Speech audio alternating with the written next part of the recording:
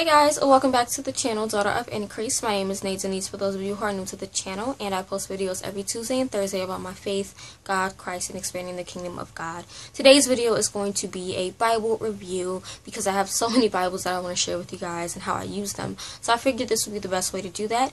And this first one is going to be on the first Bible that I actually got as an adult. I got this Bible about 2 years ago, and my mom bought it for me. I picked out the Bible, but she paid for it for me. And this is actually the first Bible that I used and really went into depth and put effort and work into my relationship with Christ and God. And I love this Bible. This Bible is amazing. And it is the Women's Study Bible from Thomas Nelson in the KJV translation. And this is what it looks like. This is a 2012 edition, if I'm not mistaken, and the design is the pink cafe au lait. You have this pink kind of cloth material, and then your nice brown imitation leather, which I love. It is really simple, cute, girly without being over the top, and simple without being too manly, if that makes sense, because that's what I was kind of going for with my Bible. And yeah, I really like this. Now this style is no longer available. It is only available in the hardcover, the purple and cream, as well as the turquoise, and you can get it with the thumb index or without the thumb index. I got mine without the thumb index, but yeah, my mom rather, she paid $49.99 for this. But I'll leave a link down below to where you can check it out on christianbook.com, because that's where she paid it. That's where she got it from. I'm sorry, that's where she got it from. But I'll also find a link for it on Amazon as well. But yeah, this is the Bible. I love it. It is not red letter text, which I found after getting this Bible that I prefer a Bible with red letter text, just because I feel like it is, I don't know, I feel like I get more meaning out of it when the words of Jesus Christ are written in red in the Bible. Don't pay me no mind, but that's just my thoughts. And it, like I said, it is a study Bible, so there are commentaries. There is commentary at the bottom. There's a concordance, and you have little articles throughout the Bible. Here is the box that it comes in. The font on this is 9-point font. The Bible is actually edited by, let me find their names. So, Dorothy Kelly Patterson and Rhonda Harrington Kelly are the editors of this Bible, and then you have a lot of different things. You have inspiring articles from people like Anne Graham Lotz, Stormy Ormington, Linda Dillow, Kimberly Daniel. You have 100 women character portraits. You get insights into scriptures with verse-by-verse study notes. You have 300 article topics for women. 300 articles on topics for women. You have insightful quotes, which I really like the quotes throughout the Bible, and then you have your topical index of scriptures and stuff like that. So there's a lot of great things within this Bible that I love.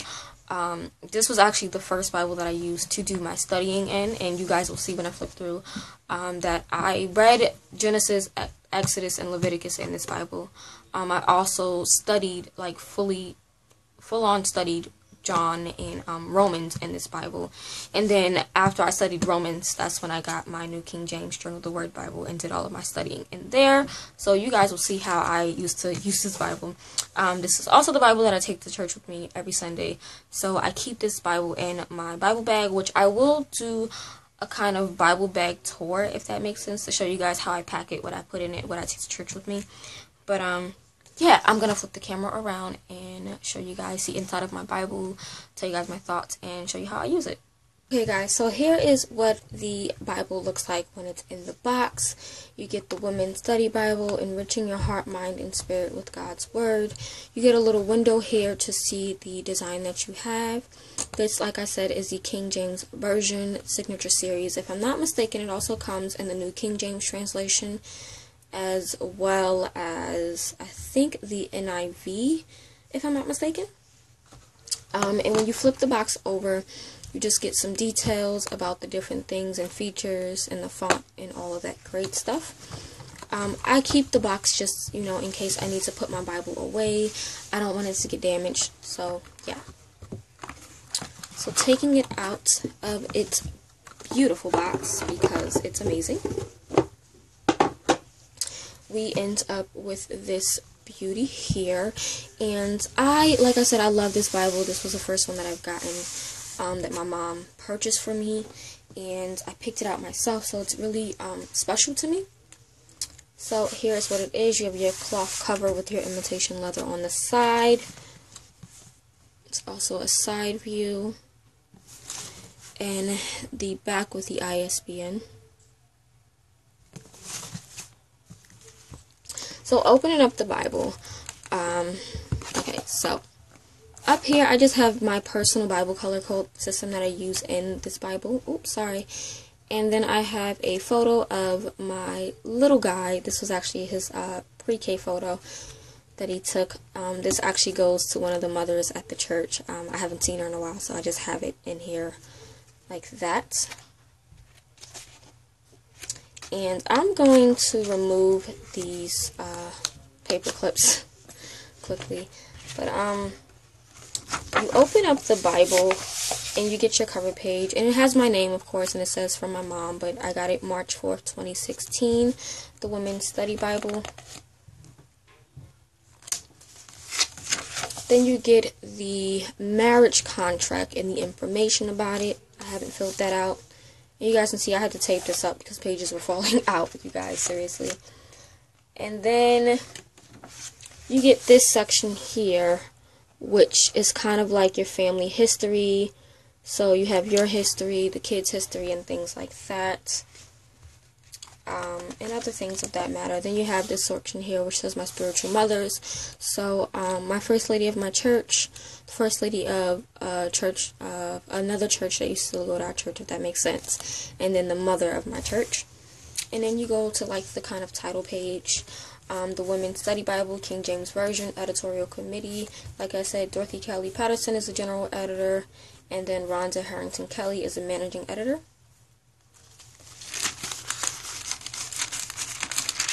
You get your foreword, which I read, which is by Anne Graham Lotz. A list of the Women's Study Bible contributors here. And then your contents, which I love. And I'm just going to paperclip all this back just because, yeah, as you guys can see, my papers are all over the place. So we're just going to paperclip this back together. And before I even got my tabs, which I'll show you guys where I get my tabs from, I used washi tape just to mark off certain things. But yeah, you have your contents, Old Testament, New Testament, and concordance and all that great stuff. So here you get an introduction, which I've read, and you can see I've gone through it. Then you get God Cares for Women, a little article, which I've also read through. And then you also get this article, which is The Balanced Life, Reconciling Personal Faith with Practicing Dogma. I thought that was a good article. And you go straight into the Old Testament. So like I said, I used washi tape before I ended up with my tabs. And my tabs are stunning, you guys, stunning. You guys can see, like, they're really pretty pink and purple with a little glitter. And my tabs come from Majestic Bible Tabs. This is the Pink Princess set. I have used all of their tabs in my Bibles. So, but what I like about this is that these actually come with the 66 Bible memory verse stickers, which I haven't used yet. I don't think I will, but I thought that was cute. These are really cute if you have like a little girl, you know. So you have the Old Testament. And how it's set up is that you get this kind of breakdown. Let me see if I can zoom in for you guys a bit. Okay. Hopefully that's zoomed in quite enough for you guys. But what it looks like is you get the name of the book as well as what it is. So this is the first book of Moses called Genesis, and we know that the first 5 books of the Bible are considered the law books. So then you get your title, information about the title, if there is any meaning behind the name or anything like that. Then you have a section for the author, a section for the timing of when it was written. Then you get some background information such as setting, the purpose of the book, the audience the book was written to, literary characteristics, and then you go into your themes of this book that you're going to read, and then they give you a complete outline of the book. Yeah. So how it's set up after you get past the introductory information is that you get your scriptures, of course, but then at the bottom you get your commentary, and you don't get commentary for every single verse, but for majority of the verses, about 85% of the verses, you get commentary. And what I like about the commentary in this Bible, as well as my other Bibles, is that the commentary is more so factual information, definitions, history, rather than their own personal opinions, which I adore. And with the commentary, I don't read the commentary until I think about what the scripture means for myself. So I will read through the verse, of course. I'll read through the scripture, then I'll do my highlighting, underlining, and all that stuff, break things down, define things, and then once I'm done, I will read the commentary that corresponds with what I just read and see if my thoughts align, see if there's anything that I, maybe have missed, but I do see as I read, or if I don't agree with them at all. So, but that's just how it's set up. So here is Genesis, and like I said, I read Genesis through Leviticus. You guys can see. Like I said, I definitely did read through it, but I didn't fully, completely understand it. But I love the articles. I think every other page, or every page has like a little article. You get some quotes at the top. Some pages you get little charts or diagrams or pictures, which I like. So this is just going through Genesis, like I said, I read Genesis, I enjoyed it. And I didn't study Genesis, keep in mind, I read it, but I'm just going to quickly flip through so you guys can see.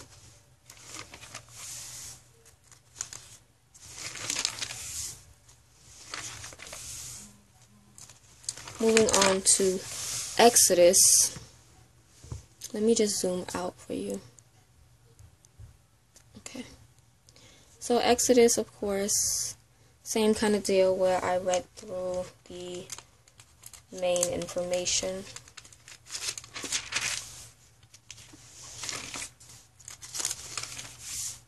And again, with Exodus, I didn't get a lot out of this at all.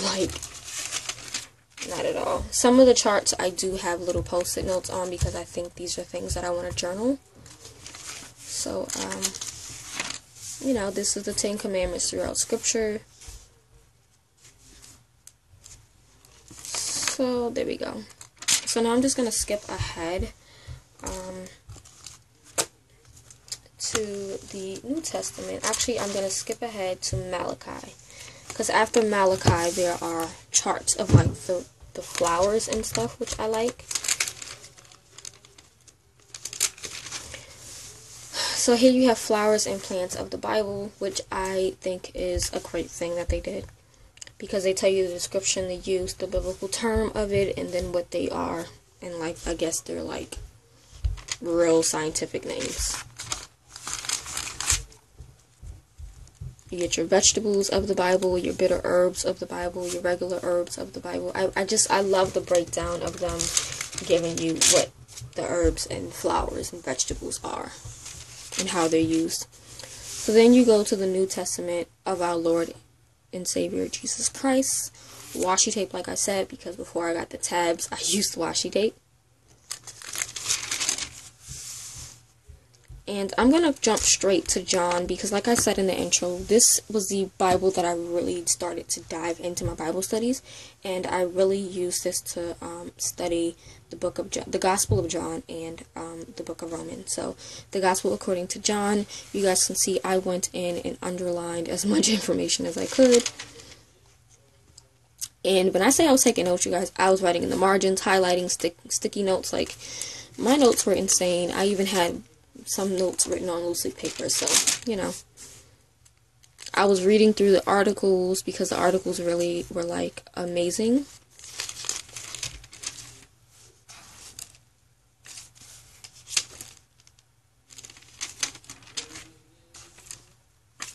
You guys, when I say I was going in, oh my god, John was, this is why I love John, because John left me with so many amazing things.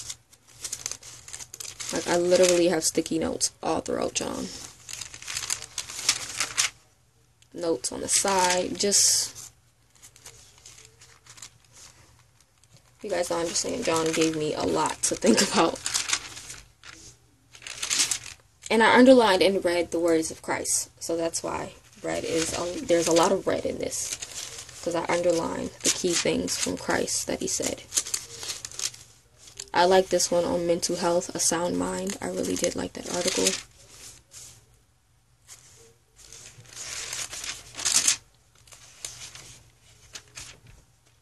Women and their families in the New Testament.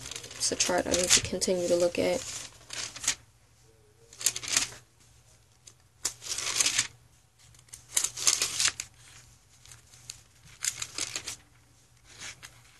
Women in Jesus, and this goes through Mary, the mother of Jesus, Anna, the Samaritan woman, the woman of adultery, Mary Magdalene, Mary of Bethany, Martha of Bethany, and other women. Like, it's amazing, you guys.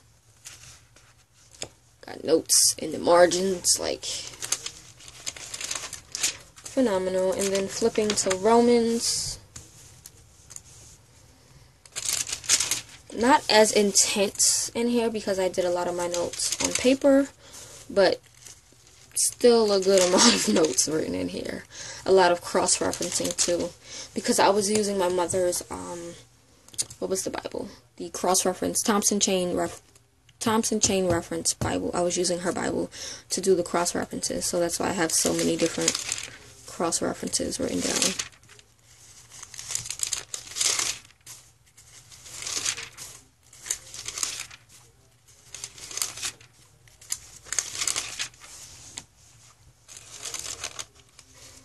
Yeah, this, the things that I highlight in yellow are things that I thought, like, really stuck out to me, so.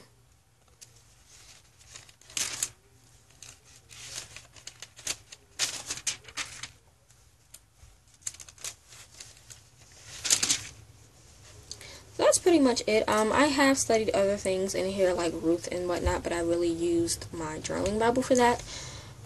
So now we're going to go all the way back here. This is Revelation, rather, and then we're going to back to the appendix. So you have your appendix, which gives you your weights, measures, and stuff like that. So you have your money and measurements in the Bible. So your monetary units, weights, and measures of length, which I think is essential because sometimes I read the Bible and I'm like, what are they talking about? And then I have to look it up either in a concordance, a Bible dictionary, encyclopedia, or something like that. Your liquid measures and your dry measures. You have what they left behind, women, archaeology, and the Bible. I haven't really fully read that. I glanced at it, but I didn't read it. Women and Children in Biblical Narrative, another article I still need to read. You have your acknowledgments.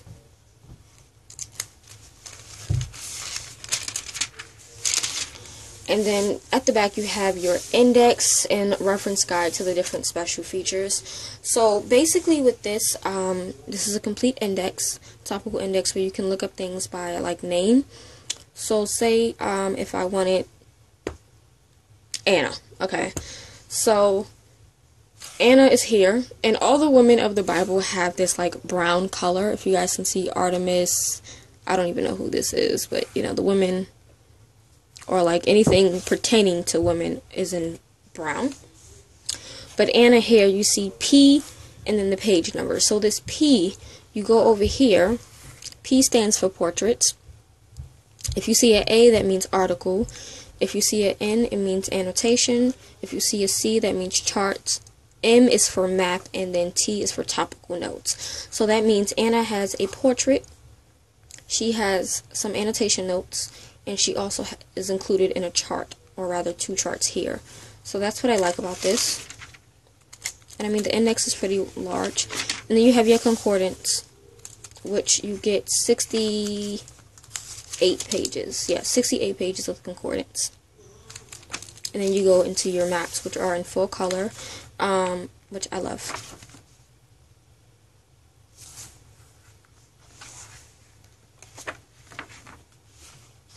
I just love the vibrancy of these maps.